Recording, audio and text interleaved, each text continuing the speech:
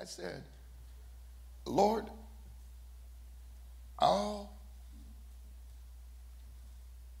make it clear and available what witches believe in order for people to make up their mind. Amen. During the time of the vaccination in this pandemic, I didn't tell you if I was vaxxed. I didn't tell you to get vaxxed or not get vaxxed. But I told you, pray about it and ask God what he wants you to do. And I'll pray with you.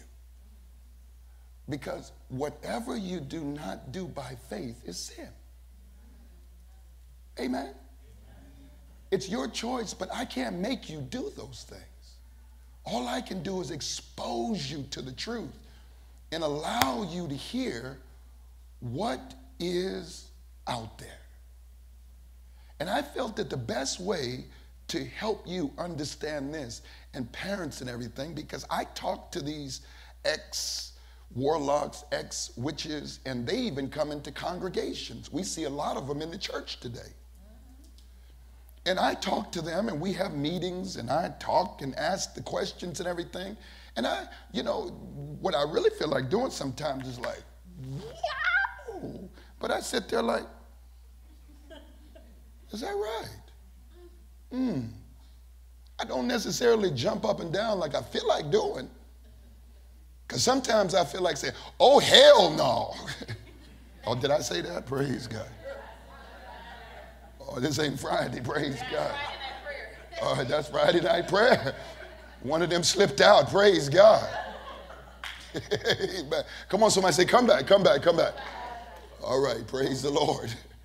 Because when I hear that they're targeting Christians and leaders, and I know that there were a number of them that wrote me when I was on the 700 Club, and they were talking about, and maybe to scare me or something like that. Ooh, I'm really scared. That was funny, praise God. But I wanted to find out what it was, and I said, okay, Lord, I get that. I get that. We're living in a complicated world right now. But I believe that the people who are struggling the most right now are believers because they don't know what they believe. And until you know what you believe, you can't necessarily fight against what you don't see. Amen? You cannot be a spiritual ostrich and be victorious in the kingdom. You have to have the mind of Christ.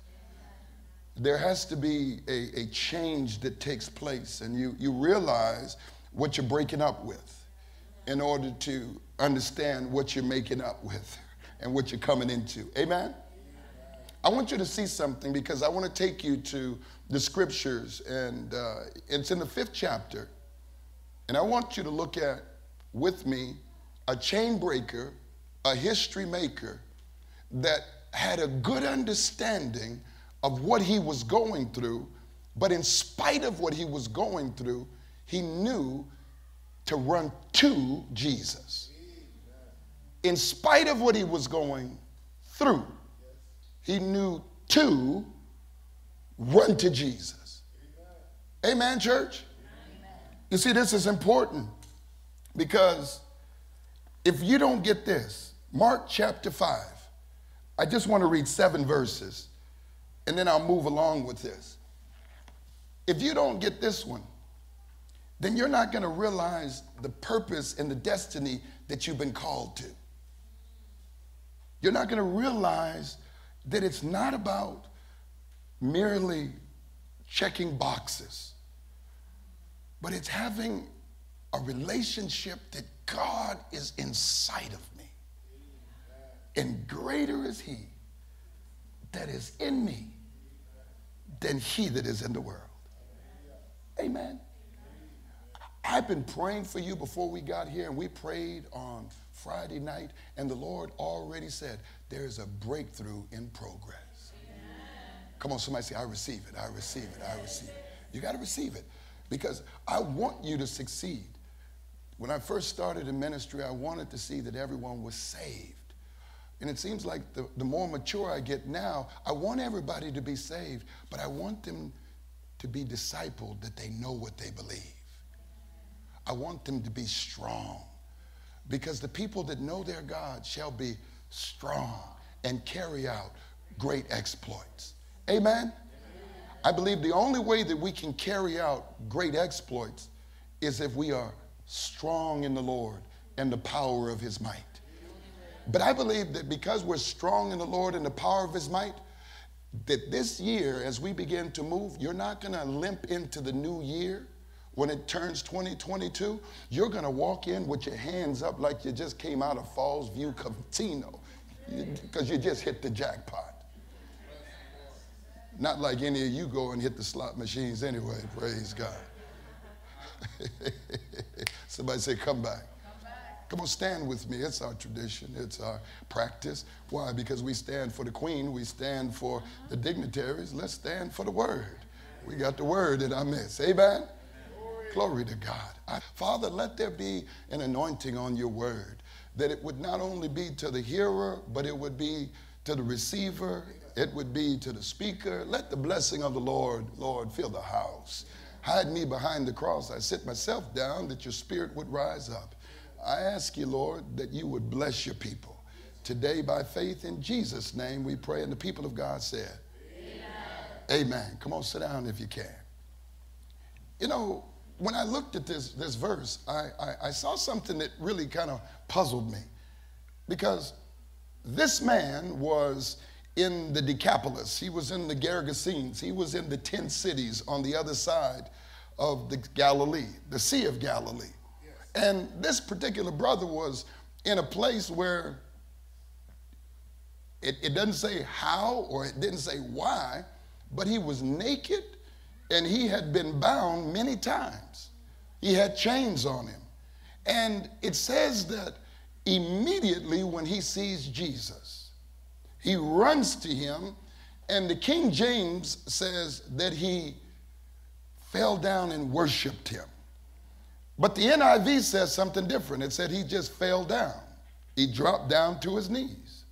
And I started thinking about that, and I said, man, that's interesting how different versions have a different take on that. And I love you to look at different versions so you can hear in different ways what God is saying, so you don't just get caught up in just looking at it once, but you look at it again and look at it again, because truth has to be seen over and over and over again before you can assimilate it. Somebody say amen.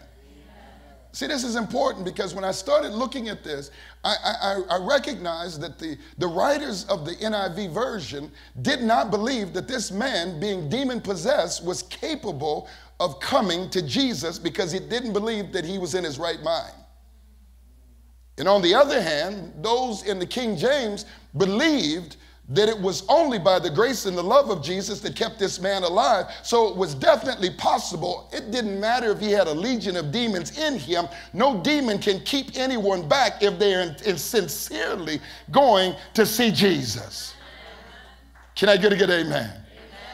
If you're really in love with Jesus and you desire to be with Jesus, I saw something that is so simple that no matter what you've been going through during this entire month, it can be broken in 1 second with authentic worship. Oh, glory to God. Somebody say, in Jesus' name. You see, this is important, because as I started looking at this, I started understanding that, watch this, and this is Pastor B's version of this, the devil may paint the darkest, saddest, most perverse and corrupt picture of hopelessness, despair, and sin that he has ever painted, and God will turn it into a backdrop for the greatest display of his glory that this world has ever seen. Amen. No matter how dark the devil paints, God makes it into a tapestry for the glory of God. When you trust in him, no opposition that you face can stop you if you truly believe that Jesus is Lord. I'm going to high-five myself on that in the name of Jesus. You see, the Big Hope application is this: don't wait until it's too late to make lasting contributions that cause to the cause of Christ and his kingdom. I believe this pandemic is perfect. It's a perfect opportunity. It's a perfect climate. It's a perfect environment to see you walk in a place of absolute victory. It might look dark on the outside. It might look like I'm surrounded, but I'm surrounded by him. Amen, Amen, church? Amen. I believe that we are in a place that God said you're going to walk in the miraculous. You're going to do the impossible.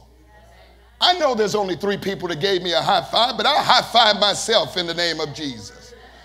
If Amazon and everybody else is making millions and billions during this time, I believe that God says the most creative instrument on the planet is the church. And the church has the ability to do everything but fail, because on this rock I'll build my church, and the gates of hell shall not prevail against it. Come on, if you believe it, shout yes. 1, 2, 3. You see, this is important because I got to help you understand, when you choose to be a chain breaker and a history maker, like so many before us, in spite of enormous odds, remember, as we'll be remembered as men and women who rose above difficulties. You see, you got to rise above. You know, that's what our ancestors understood. That's what you hear with Maya Angelou and so many. I will rise again. I don't know where that fell, that thing lost its power and its resonance, but people don't have that same thing. My grandmama had that. She didn't have a whole lot. She didn't even have a whole lot of education, but she had something inside of her. It was unshakable. And she said, I will rise again. She lost a husband when she was only 30 years old and had 9 children, but she said, I will rise again.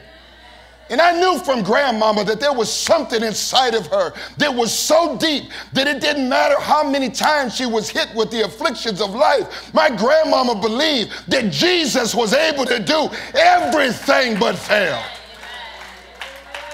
Oh, glory to God.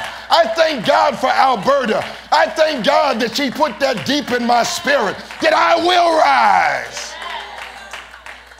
Come on, somebody look at your neighbor and say, you will rise, you will rise. You see, it's important because these people in history, they expected great things from God and attempted great things for God. You got to expect great things from God, but you got to attempt great things for God. You can't wait till everything is comfortable. Right now is the time that you got to say it, because when people see it, they're going to believe it. After everything is back to normal, they're going to be looking at you and say, she said it, she said it, she said it. Hallelujah. Oh, glory to God. Hallelujah. You see, Jesus allowed a little boy with 5 loaves of bread and 2 fish to be remembered in history with a great miracle to show that little becomes much when it is placed in the master's hands. Jesus has not only showed this to a little boy, and I believe he was a fat boy because his mom packed a good lunch for him, but he also allowed Meshach, Shadrach, and a bad Negro to be remembered because of their great faith and obedience in spite of what the king said. They refused to compromise their beliefs. They said, I'm still not bowing down. I hear the music, but like Pauline, you can fire me, you can do whatever you want. I'll let the union take it up, but I'm still going to stand for my rights. You got to understand that when they did that, Nebuchadnezzar didn't like it. They were speaking to power. I think we don't realize that power is inside of us, and we've got a greater power in us than the power that is over us.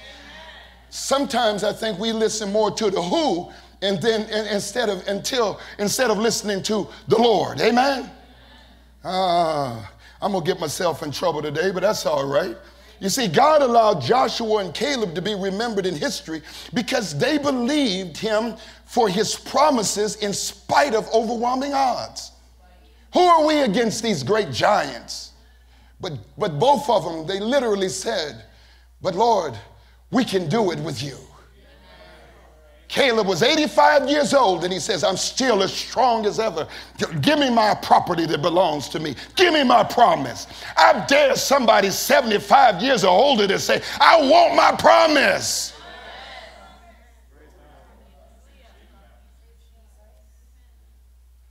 You got to understand that this is so important because God allowed Esther to be remembered in history because she was willing to sacrifice her life for God's purpose and his people. Therefore, God gave her beauty, and beauty, not only did he give her a nice weave, but he gave her beauty and the glory. Hallelujah. Because she said, if I perish, I'll do it with natural hair, praise God. Somebody say, come back, praise God. All right. Y'all don't know what I'm talking about, but you see, the thing is this. You're not the first that has ever gone through adversity. So, boo, why don't you turn that frown to a smile and start putting your happy back on? Because if you can get sad, you can scratch it and get glad. Glory to God. Yes, you can. Hallelujah. I may not get no help today, but I got my own help.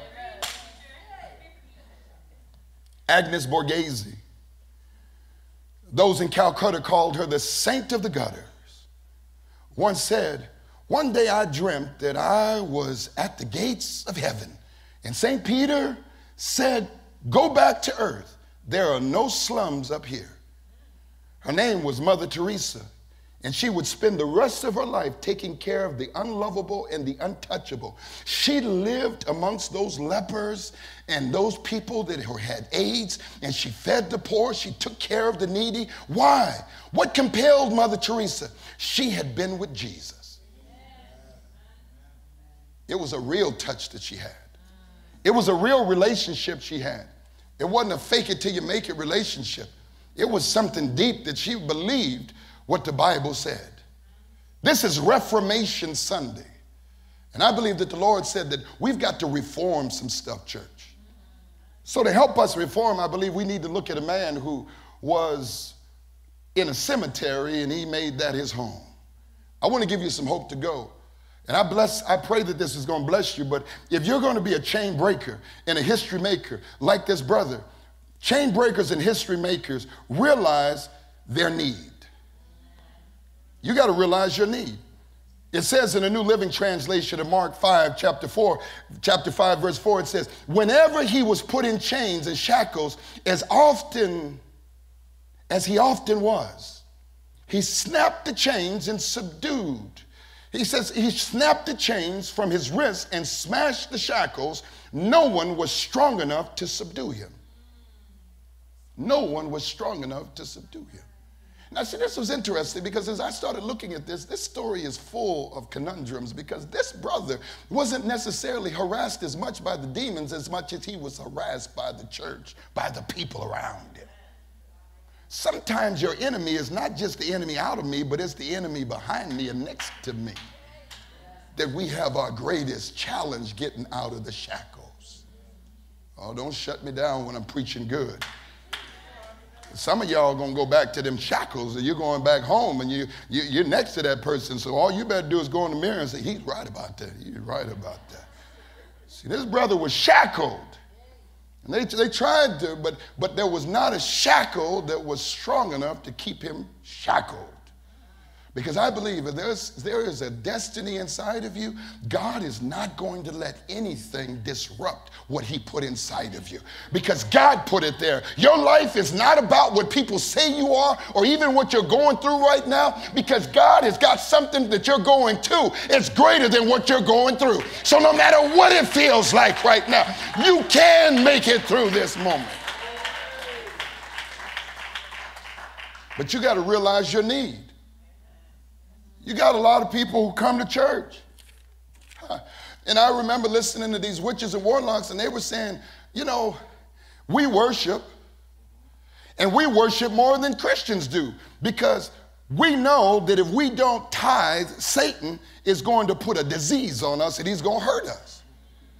We know that if we don't stay, and he says, we don't go to church for 1 hour. I was hearing John Ramirez, he said, we usually go for at least 7 hours at a time. If you're not done by 20 minutes in your preaching, most Christians have fallen asleep or they're on their way to Swiss Chalet.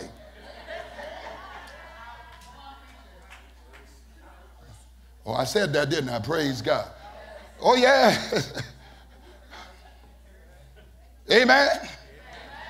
You see that what he said is that, no, we took it serious. And he says, they want to go to church for 1 hour, and we're throwing curses on them after curses and discouragement. Who do you believe was listening to our prayers? And I said, my God. Because he says, I believed he was my father. So I talked to him as my father. Is Jesus your father? Then maybe every now and then, why don't you give him a call? Yeah. I think that came out of Joel. Praise God. You're hearing that? Come on, somebody say, he's in that mood today. Praise God. Oh, yes. It's a reforming mood. Because I've been watching the church too long. And then the Lord said, remember where you came from. Maybe it's because I went to my 30th anniversary of the Argos and the championship, and they just did a documentary and everything, and I saw myself wilding out, and I said, where did that guy go? Moose sent it to me again, and he said, that's my pastor. That's Bishop E. And I said, where did that guy go? That guy didn't even care about what people thought about, because he was more concerned about what God wanted him to do. That was the concern. But that's the one that wins championships. That's the one that wins the prize. Not the one that just wants to be everybody's puppet, but who remembers that God called him to be a pastor. I got to move on. I'm running out of time. You got to realize the demon egg believed that he was better off living among the dead than the living, alone in the dark by himself with the dead. You know, and like this unconstrainable, uncontrollable demon-possessed man, many of us can feel the vacuum and the vortex drawing our hearts into divine destiny. The big hope truth is this: the more danger we are to Satan, the more opposition we'll receive from darkness. The more you are a threat to darkness, the more they are going to see you as a priority target. And if you're not going through mess, it's because maybe you're going in the same direction. You guys have the same plan. You see, I got to tell it like it were. On that same note, Satan is not opposing us just because we are inadequate. Satan is opposing us because there is something in you, a chain breaker, a history maker. You got to realize your need for Jesus. So, can anybody say, I need thee? Oh, I need thee. Every hour. Every hour. Now this part you got to say, oh, bless me now, my Savior. I come to thee. I believe that is the song of a history maker in a chain breaker. Amen. I need thee. How many of you have been on the job and said, Lord, I need thee? How many of you have been in a situation and say, Lord, I need thee? How many of you have been somewhere in this last week and you say, God, I need thee? You see, you got to keep declaring, I need him, I need him, I need him. Come on, declare it right now, because he's a need meter. God is more concerned about blessing you than being mad at you, but you got to declare, I need him.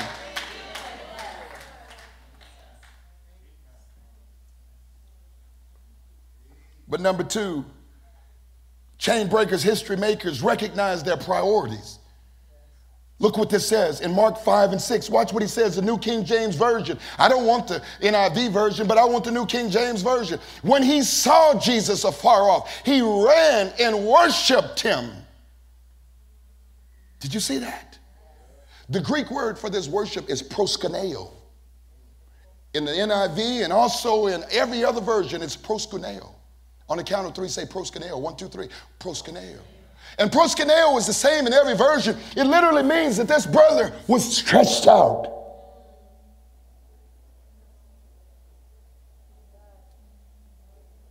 He was stretched out. And I said, is that the key? Is that the key to victory? that there were, the Bible says, don't miss this, Brother Kenny, there were a legion of demons inside of him. That was more than 12,000 demons. But this brother was strong enough to literally, when he saw Jesus,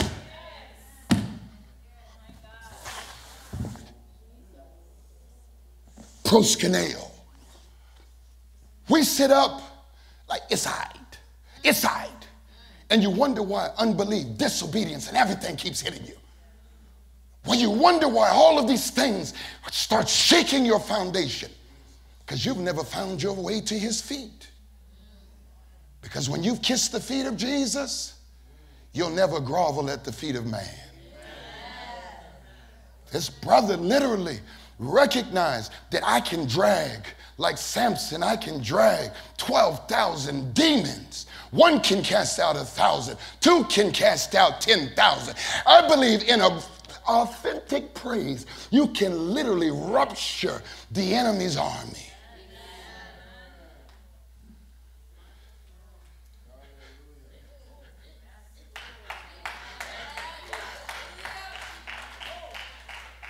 Remember this, his strength is made perfect in weakness. For when I am weak, I am strong. You see, this is important because when I look at this brother was existing. He wasn't living, he was existing.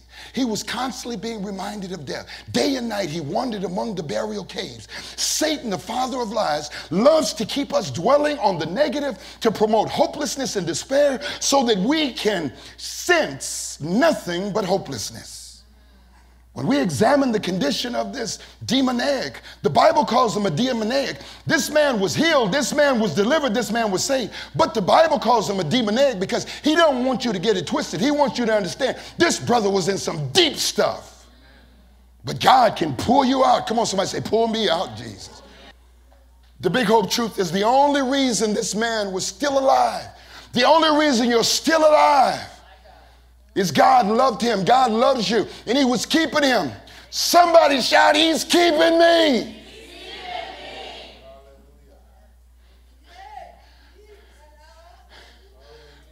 And when he's keeping you, no devil can hold you back. When he's keeping you, nothing can hold you down. When he's keeping you, nothing can discourage you because God is keeping you.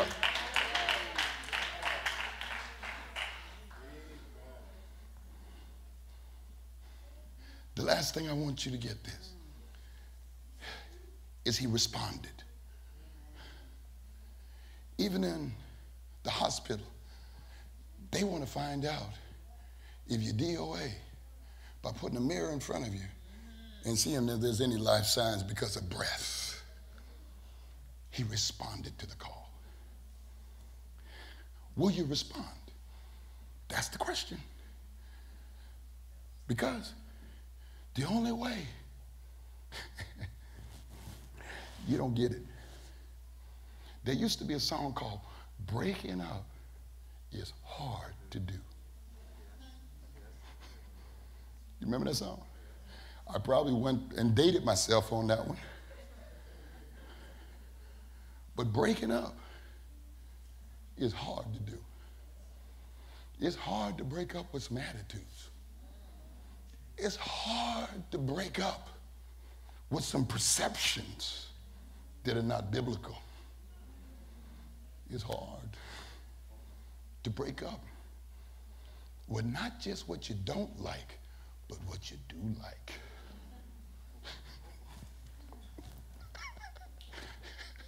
Some of y'all got to break up from some stuff that you like. I'm not asking you to break up with broccoli. I'm not asking you to break up with asparagus. I'm asking you to break up with your sin. I'm asking you to break up with some of those nasty ways that only you know, the little bitty secret, the thing that nobody else knows, but when you go back to, the devil knows that you're doing it. Oh yeah. This is church. Tell the truth and shame the devil. I know that you're real because I got 3 fingers, 4 fingers pointing back at me. Because I'm real. I know we got some nasty stuff in here. Come on, somebody say, he preaches like that. Especially when you start hitting that Hammond organ like that. Because I can feel my help, and I'll praise God all by myself. And I know I got an amen corner. Amen? But I'm asking you today to break up not with the stuff that you don't like, but with the stuff that you do like. You see, Almighty God is deeply committed to those that are committed to him. The Bible says in the 14th and the 16th verse, as the worship team gets ready, that the herdsmen fled and told it in the city and in the country. Because when you really tell folks what you've been delivered from, guaranteed, there's some other folks out there got the same issue that are ready to see the deliverance with the same problems. Once you begin to get into your right mind, you're going to mess up some folks. Because they ain't going to want to be around you anymore. They only wanted to be around you because of your dysfunction, because it made them feel a whole lot better. So you don't look at them and determine when you're going to get right. You start getting right because the Holy Ghost began to speak to your heart, and something on the inside is working on the outside. Praise God. Oh, my God. Yeah. You see,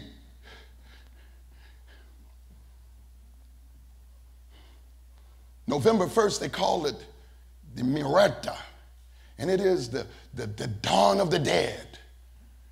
And they celebrate the dead. They believe that during this time is a thin place between the afterlife and the present life. You see, you thought it was just Halloween, but they're saying it's Christmas, and it's Easter. So what I'm saying is this. This means war. You're a chain breaker. You're a his story maker. You're going to tell his story, and you're going to publicize his praise in this season. The moose is going to be on the loose in this season. There's going to be a turnaround in your life. There's going to be a difference in this church. There's going to be a difference in the people of God. We're the head and not the tail. We're the lender and not the borrower, above and not beneath. We will be victorious. Give me a big amen. You see, the big hope truth is the devil can try to disrupt your prophecy, destiny, purpose, and call, but he can't stop it. Come on, somebody say, can't stop this. Can't stop this. No, you got to do an MC. That's somebody there. Thank you. As soon as you pick up your assignment, the devil assigns you a demon to hinder, harm, trouble, and oppress you. But he cannot steal your salvation or disrupt your prophetic destiny. God has sealed your prophetic destiny. But he's waiting for you to pick it up. Somebody say, pick it up, pick it up, pick it up, pick it up, pick it up. So this is the big hope in action. Tomorrow when you go to work, this is the goal. God expects that when people talk about your life and your livelihood, that it will bring glory to God. And that is your choice. God expects when people speak of your attitude and your words, that your attitudes and your words will bring glory to him. And that is a choice. God expects that when people see how you trust him in the face of whatever circumstances of life may put in your way, that your trust will bring glory to him. And that is your choice. This is the sola, the five solas. One is sola gratia, which means grace alone. Somebody say grace alone. Grace alone. It's the grace alone that you've been saved through faith that no one can boast. You got to realize what you're doing is not because you deserve it. It's because God is gracious and he's given it to you. Somebody say sola gratia.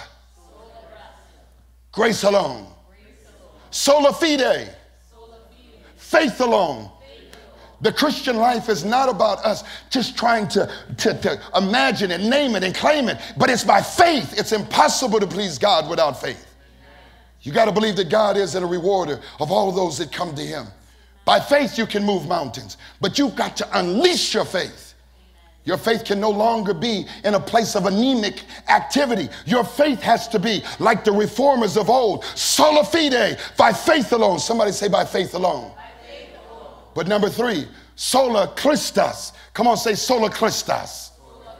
And that is by Christ alone. By grace alone, by faith alone, by Christ alone am I saved. If you don't get to know Jesus right now, no pastor in this natural is going to be able to help you be delivered from that supernatural. It's Christ that delivers you. It's Jesus that we preach. It's the name of Jesus that we come to church for. Somebody say through Christ alone. And then number 4 is sola deo gloria. Someone say sola deo gloria. To the glory of God alone. The glory of God alone. The glory of God alone. You see, it's the glory of God that you're living for. The reason you were saved is because of the glory of God. You're not here because you can do anything other than give glory to God. Come on, somebody say sola deo gloria. I hear 500 years of reformers rising up in this house. I hear 500 years of men and women that have declared my next generation will do greater exploits than me. Glory to God. I believe it. But the last thing that you have to realize is this. Sola, say it with me, sola scriptura. It's through the scriptures alone that we live our life. It's the scriptures that we preach. We hate sin. We love God. We believe Jesus. You've got to understand that's what makes you a Christian. It is not how you come to church or when you come to church, but it's what you believe that brings you and makes you the church. Oh, somebody shout yes. You've got to realize, and I've got to realize that by Christ alone, you will live that life, that through grace alone, you will be able to live that life, that you will be able to accept the grace of God by faith alone, and that ultimately you will not be guided by the culture or the opinions of others, but by scripture alone, that like the Apostle Paul in the 11th chapter, you will declare in the 36th verse, and he says, for everything comes from him and exists by his power and is tended for his glory. All glory to him forever and ever. Amen. Give him praise in this house. No, give him a good praise in this house. Give him a glorious praise. Give him your best praise.